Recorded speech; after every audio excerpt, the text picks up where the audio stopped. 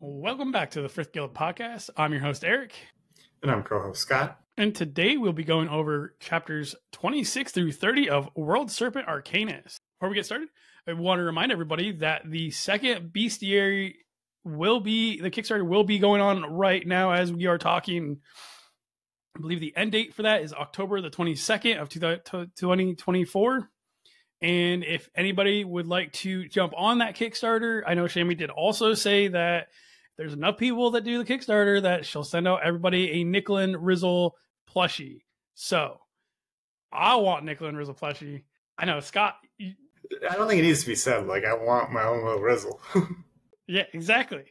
I mean, if we get enough, there's even a Luther plushie. So, like, there are possibilities here. So, and if you did not get the first bestiary, you can order it through the second Kickstarter as well. So you're not missing out on a book in the. That does bring us to chapter 27, which is the Rooftop Duel. So we do get to see Super Saiyan Akiva come out. So he has the aura, which everyone in the town that had been dying essentially adds to his power. Eventide is trying to protect not only herself, but the rest of the town with barriers. She's even kind of like got this, I don't know, sumo wrestler pose, like strong.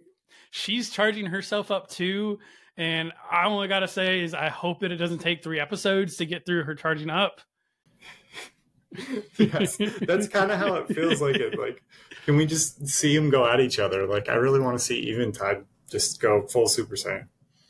Volke has this flashback to the Grandmaster dying from the venom, so he kind of understands, like, literal 1 drop of venom touches Eventide and she's dead. Luther is urging Volke not to fight, essentially like, hey, you've kind of been up all night, you've kind of done a lot of fighting before, it's kind of Akiva, like, you probably shouldn't do this, it's not going to end well. Volke doesn't listen. Akiva throws... surprise, surprise, Volke doesn't listen. Akiva evokes venom at him, and Volke is barely able to dodge out of the way. And then Volke does try to evoke his tears back at Akiva, but it really has no effect on him. And I'm not sure if there's like a legit immunity that Akiva may have, maybe a trinket or something to mind-altering magics, but Akiva isn't affected by this whatsoever. And he can't be plague-ridden, so... Yeah, like you said, it might be a trinket. Maybe he just practiced. He built up his immunity. It could be, the way he trains, it wouldn't surprise me. So it's tough to know what's going on there.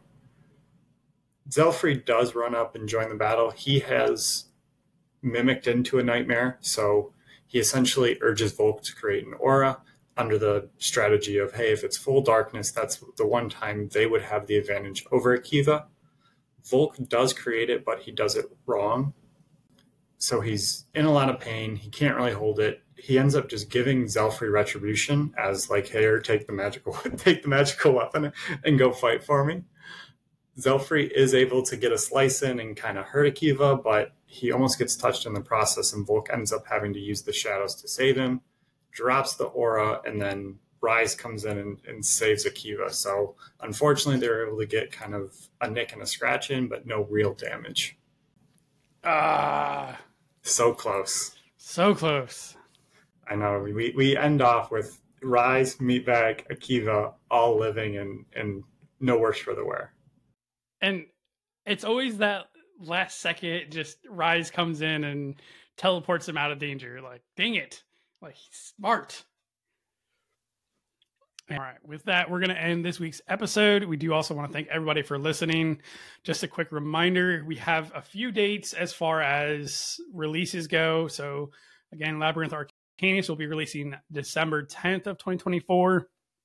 Again, the second Kickstarter begins September 25th, and then it will run through October 21st. So just remember that. Again, if you didn't get the first book in the bestiary, you're still able to get it now, and I want the nickel and plushies. Buy your Kickstarters.